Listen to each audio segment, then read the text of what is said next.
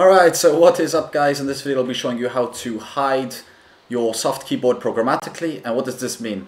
This means essentially if you were to type something in here and you click on this button, the keyboard will disappear automatically. And by default you will type something and the keyboard will remain, but this is a very nice way of making the user feel a bit more comfortable with the UI, and it makes things a lot nicer, a lot more smooth. So just to try it again, we'll write something here. And as soon as we click on this button, it will update the text and it will remove the soft keyboard, which is very, very nice. So let's get started immediately. We're gonna turn off this phone screen and we can go to our layout file in our activity main. And we're gonna go to split view. And now for this, I'm actually gonna copy and paste a previous layout since it's a lot of effort to write it all over again. But I'll explain really quickly what I did here. So essentially I changed the default layout to a relative layout, and under there I entered a linear layout just to keep everything in order, in kind of a line, let's say, and I put the orientation to vertical. Then we have a text view with the ID of TV_text, and this is the text that will be changed. I put the text size to 20sp, as you can see up there. Then we have an edit text with the ID of ET_edit text. I put EMS to 10, gravity is in the center. I put a hint of enter some text. And I also put a margin top of 30 dp, so we can give that text up there a bit more room. And here I added a button with an ID of button_button. And essentially all I did here is change the background tint to make it look a bit nicer. And I wrote the text to update text with the text color of white, so you can actually see the text pretty clearly. And that's all I did in the activity main XML, but now let's go to the main activity file. And in here we're gonna write a new function, which is going to be called private function update text.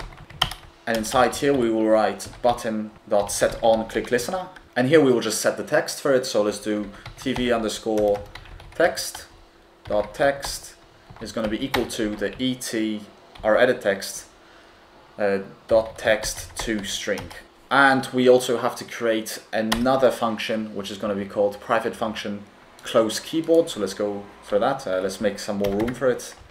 So private function close keyboard, and it's going to take a view right here, and inside here we're going to create an input method manager. So it's going to be val IMM to keep things easy to read, and we're going to do get system service, and it's going to be context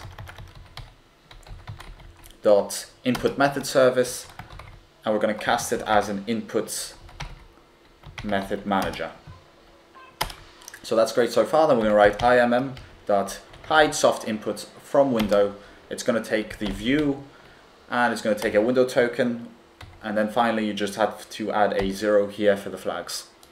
Then inside the update text we can write this close keyboard function and insert our edit text, because that's going to be the focused view where we want the edit text to close. And finally, remember to add this function to the onCreate method, so you can actually click on it and call it. But that's all you need to do to programmatically close the keyboard. So let's test out this application immediately by clicking on our phone screen and clicking on play. And let's type some new text in here just to change things up a bit. So we're just going to write code palace in here and write update text. And as you can see, the text gets updated, the soft keyboard goes down, and that's great.